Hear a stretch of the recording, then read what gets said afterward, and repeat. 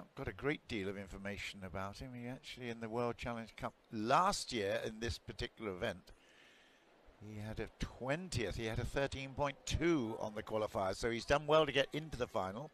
His expectations will not be huge, I would have thought, but if he can get to 14, that will be a big one. He's really attacking. Oh my goodness. Whoa! That's a great attack from the Belarusian. Excellent. In fact, he's still only 19 years old, so excellent. In fact, he's still only 19 years old, so oh, there you go, 14.25. That really was excellent. It was what we felt. It was all very, very solid. That's great work.